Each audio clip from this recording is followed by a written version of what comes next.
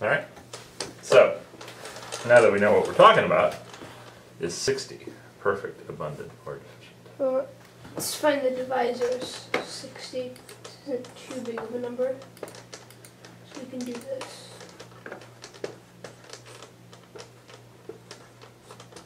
1 and 15, 5 and 12, 6 and 10, not 7, not 8, not 9. So these are all the divisors. Okay.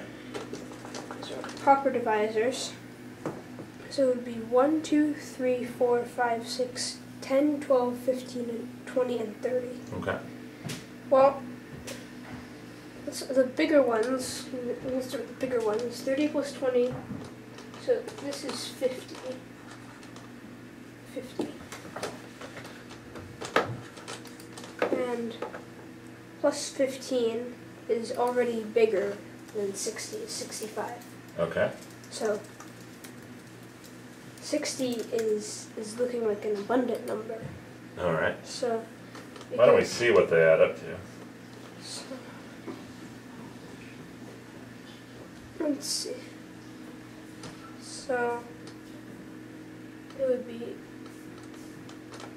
65 already with these plus 12, 77, 87, 93, 98, 102, 105, 107, 108. Okay. All right. So the sum is 108, and there's an even new or subset. There's a special subset of the abundant numbers called superabundant numbers. Okay. Yeah. And what they do to talk about superabundant numbers is they look at the ratio. In this case, it would be 108 to 60. Yep. So this is just some number, a little bit less than 2. And 60, of all the numbers up to 60, this ratio for 60 is the highest. And so the 60 is called superabundant.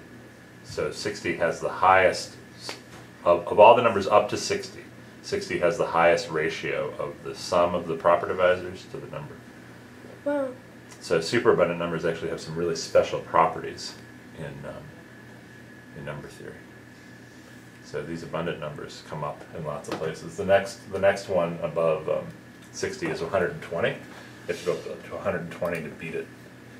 And then you know where you have to go next after 120? 180. 180. Maybe is it 240 next? 240 is next. Is it 300? Good guess, but it was actually 360 is the next one. So you have to keep getting bigger and bigger. Yeah, so it looks like there's some patterns, but then those patterns disappear. But these are really, it's cool. This is a cool aspect of number theory. It's a little bit hard to study now, but we could play around with abundant numbers and superabundant numbers if you like. We could write a computer program on Mathematica if you like. Maybe. Okay. All right. Good job, hon.